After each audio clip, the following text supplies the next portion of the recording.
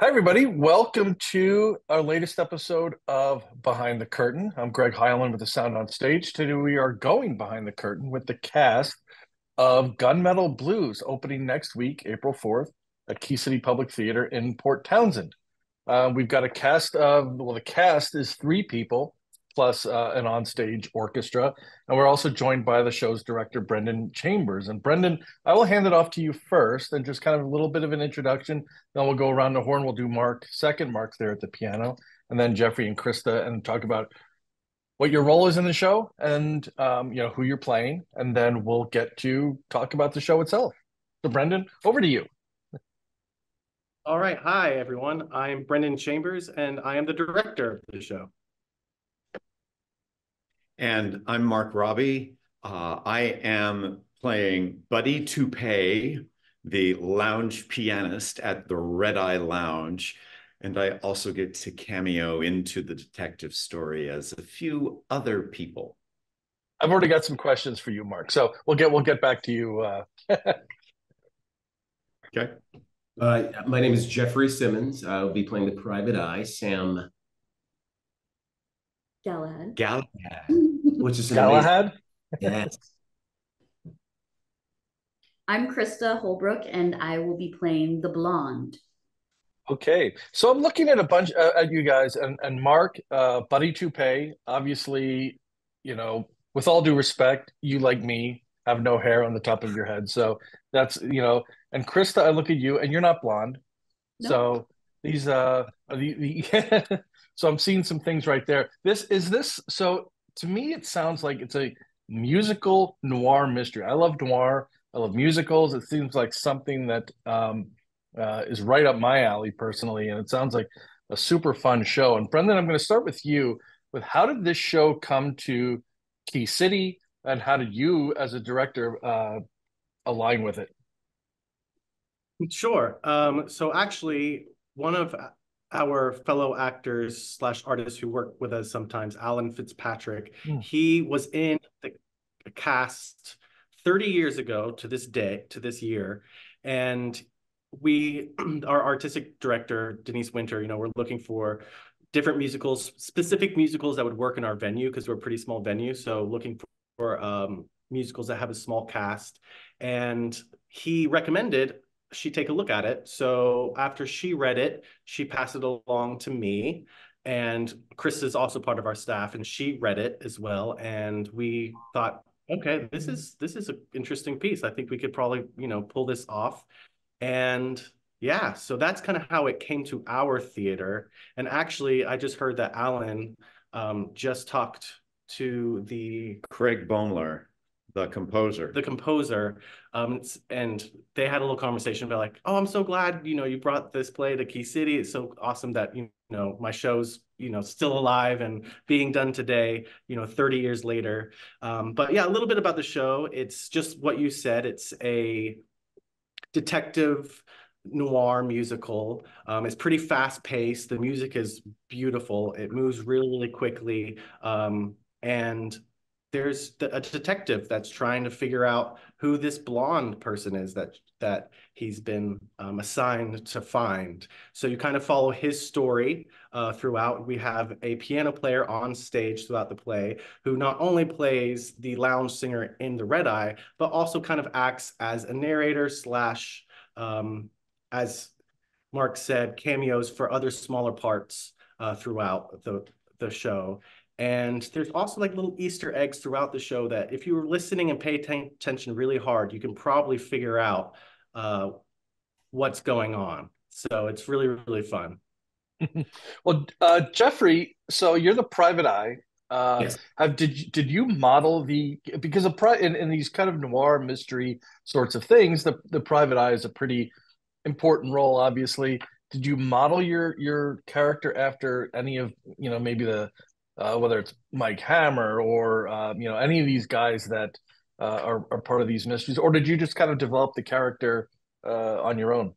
That's a great question. I literally I like how the instructions read that to play it straight, because I think it's really important that you're not hamming it, because there are so many examples of detectives throughout stage and theater and art, really, Of course, we were talking about Denzel Washington, who did some detective shows, and then of course Humphrey Bogart, and sort of, yeah, it's nice when it's so written in such a way that you can just really speak the lines and let them, say what they have to say, and it really carries through. So, and of course with all these wonderful my co-stars doing their job, because her voice is amazing and her work is good, and you've got of course Mark out back there banging it out. So and of course our director really, he pulls out all those little nuances and points them out. And so it was a real collaboration. It was, I don't want to say it's something I did on my own. I really felt like I once you could find the voice and then you hear the other voices, it just starts to sort of germinate and grow from there.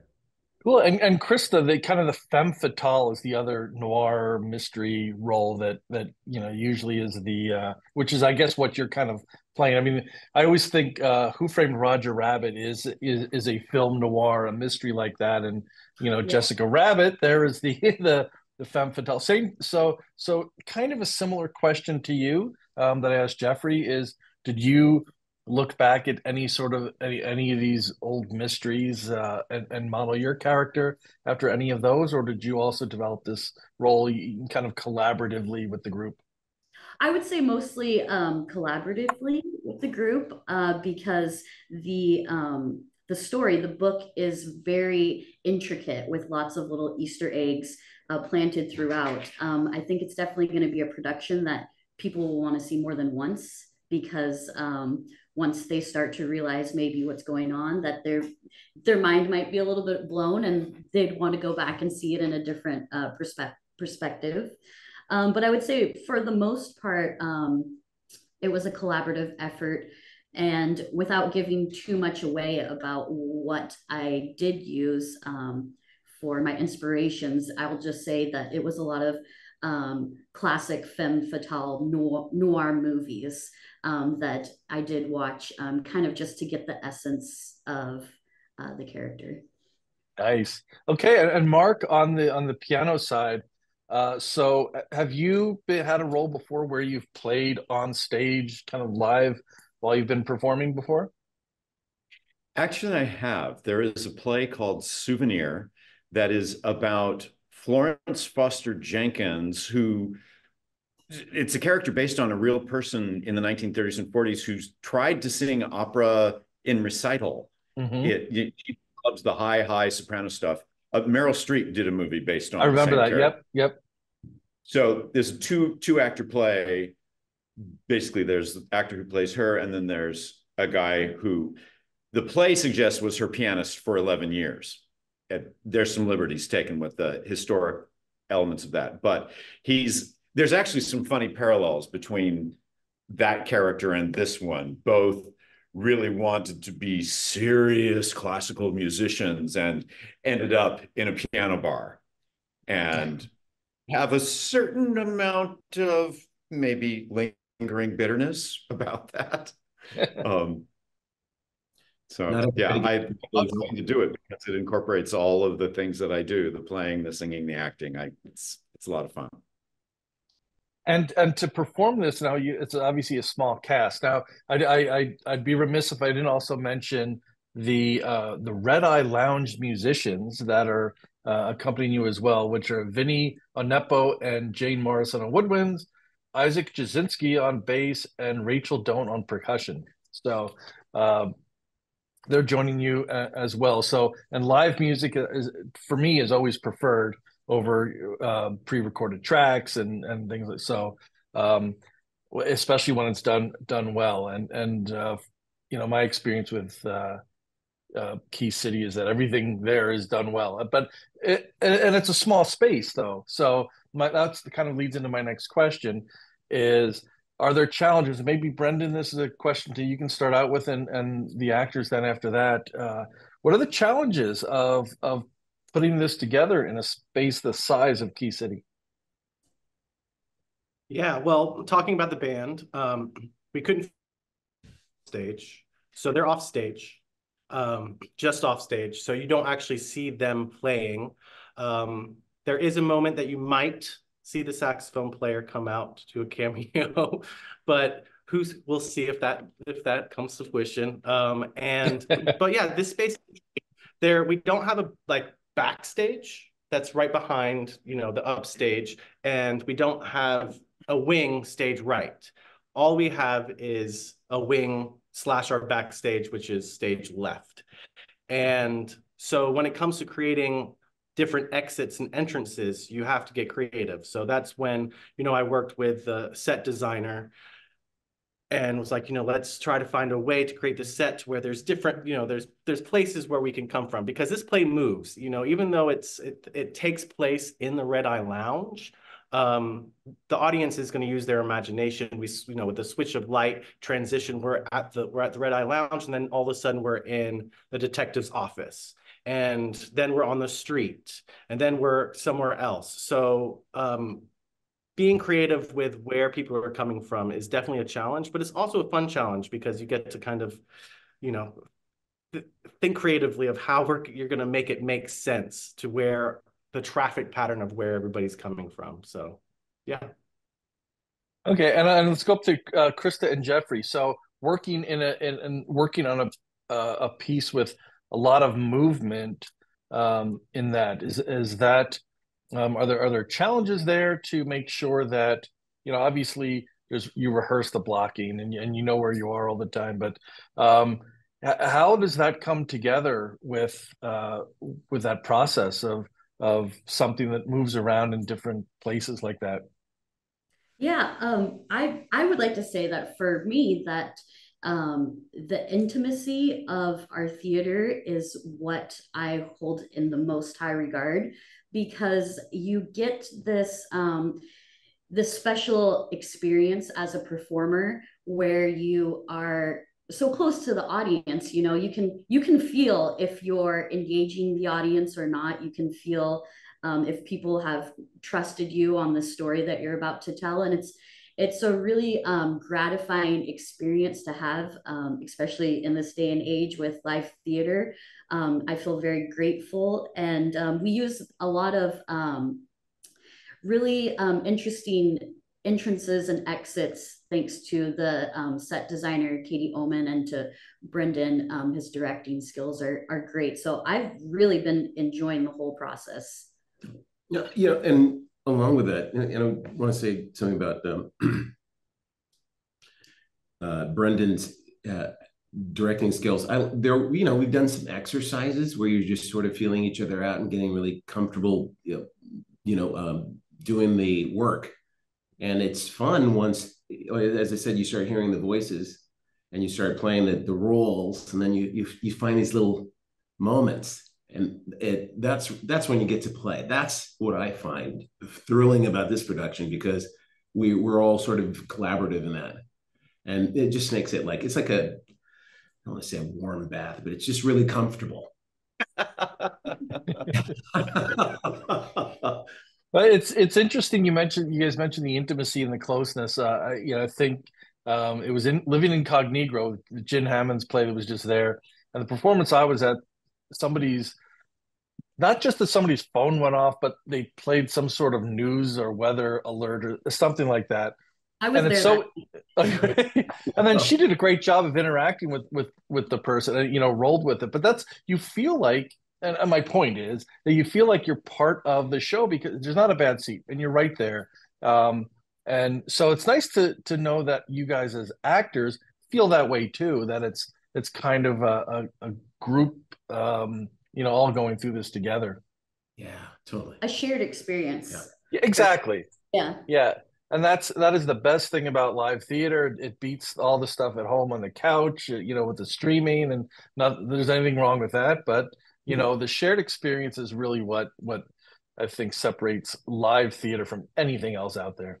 I agree. And I do want to say too, the willingness to get comfortable is important. Because I mean, if you're not, if somebody's squirming a little bit or doesn't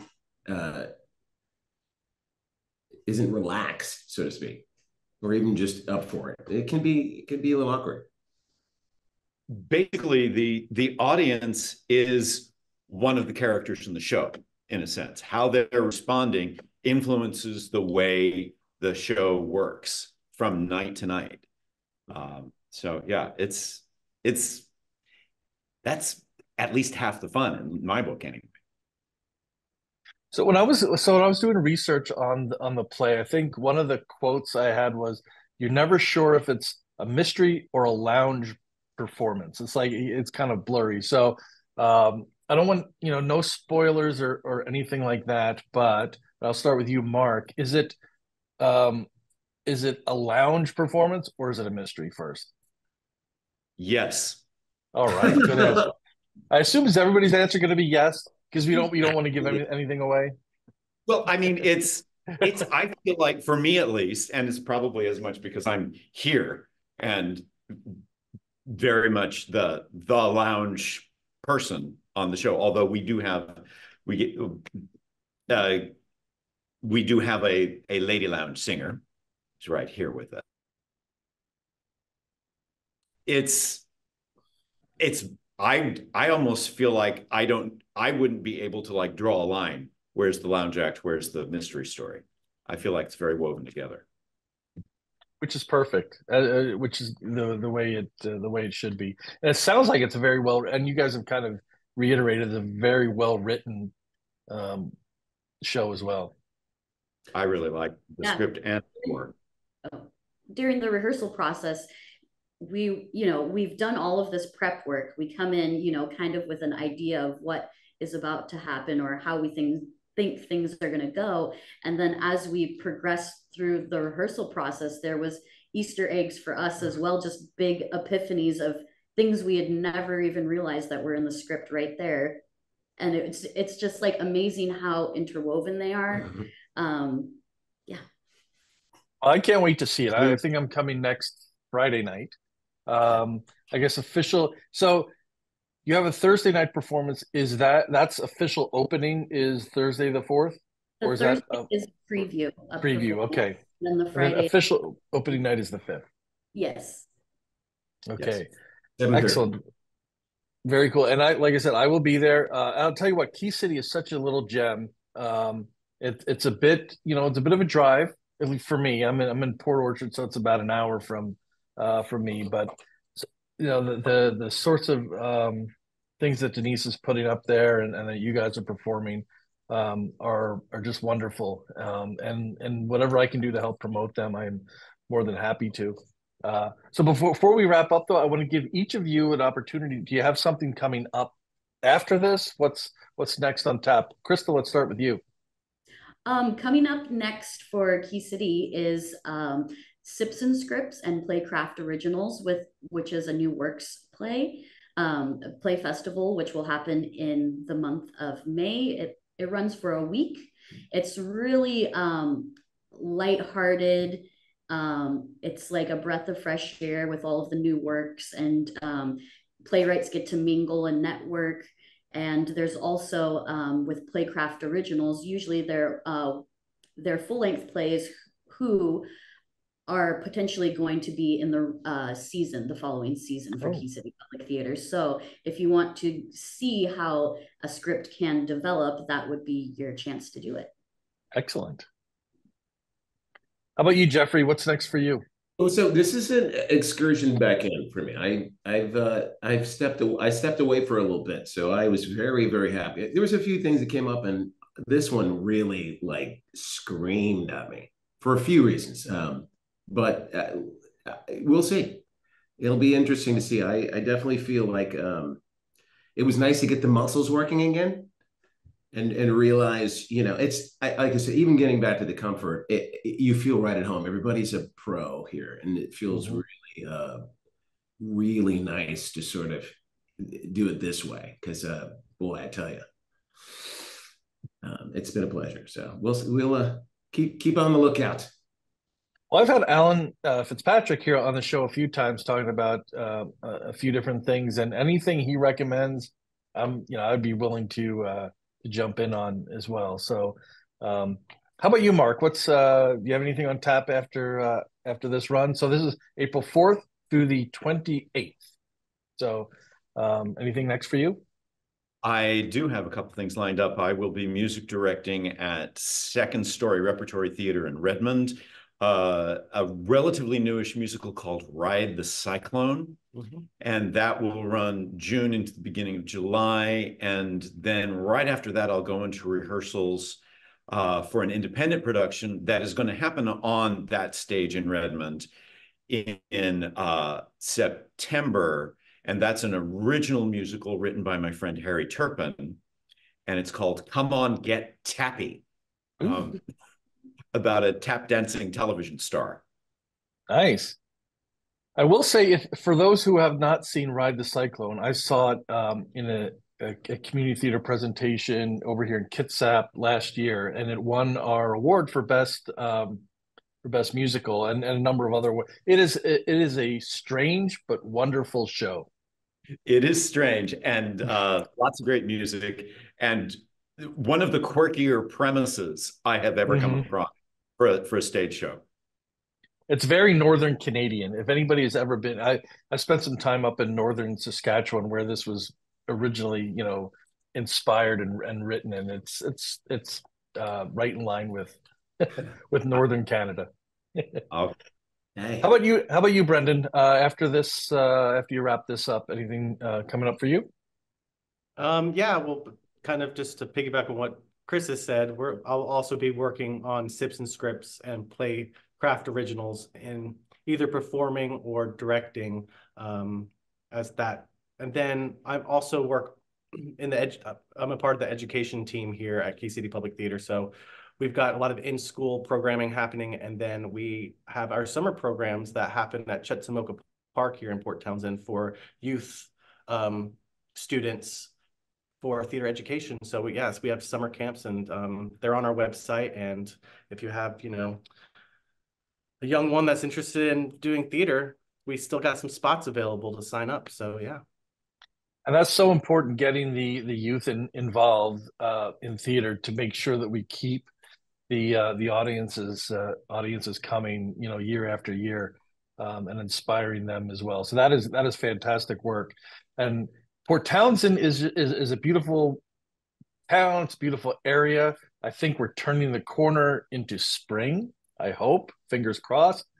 So no better place to go and spend a day. And then just I'm going to implore people that they take in Gunmetal Blues as part of their trip to Port Townsend. Like I said, I believe Key City is just a gem up there, and it's undiscovered, I think, for a lot of people, and hopefully we can change that. It's beautiful. Yeah. Beautiful. So, Christa Holbrook, Geoffery Simmons, Mark Rabe, did I pronounce that right? yes, you did. Okay. And Brendan Chambers, the director of Gunmetal Blues. Thank you guys for joining me on and going behind the curtain to talk about your show. And I appreciate the time that you're taking. You're about to get into rehearsal, so I will let you go. Thank you, I do appreciate the time. For all of you out there watching, thank you for tuning in, going behind the curtain once more with the Sound on Stage. I am Greg Heilman, and until next time, I will see you at the stage door.